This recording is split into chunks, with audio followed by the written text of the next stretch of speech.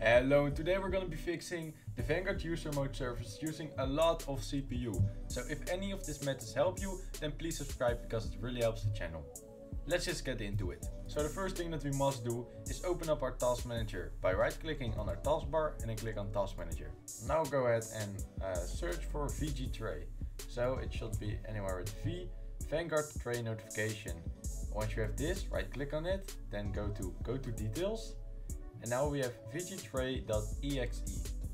And in this we need to right click on it and then go to set priority. We need to set this on the lowest amount, so low, then change the priority. And when we're here, right click and then set the affinity. So here you can choose how many processors this thing can use. So instead of using all the processors, we want to use only one. So just for example, click on only CPU 0. Then click on OK. And what we can now do is close this down and then open up Valorant once again, check if this still uses a lot of CPU, and otherwise we can try the second method.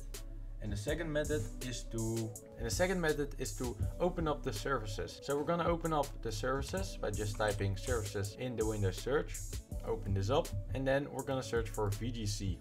So here we have VGC and we should right click on it, go to properties, and then here we have the thing. So on the start type, do it on automatic and then click on apply. And now what we're gonna do is we're gonna start the service. If it's already running, then you need to stop the service. So you click on stop and then you start it once again. After you've done this, check if the service has still a high CPU on your Vanguard.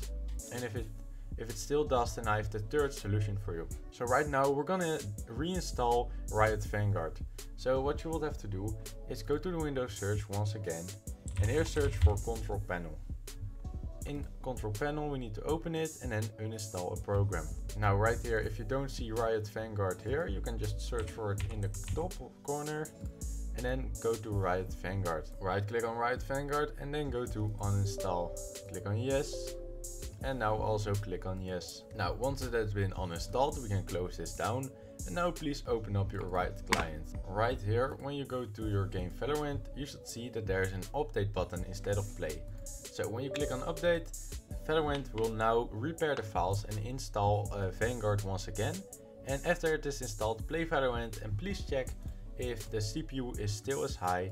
And I hope this problem fixed you, but I'd say thank you for watching. Bye bye.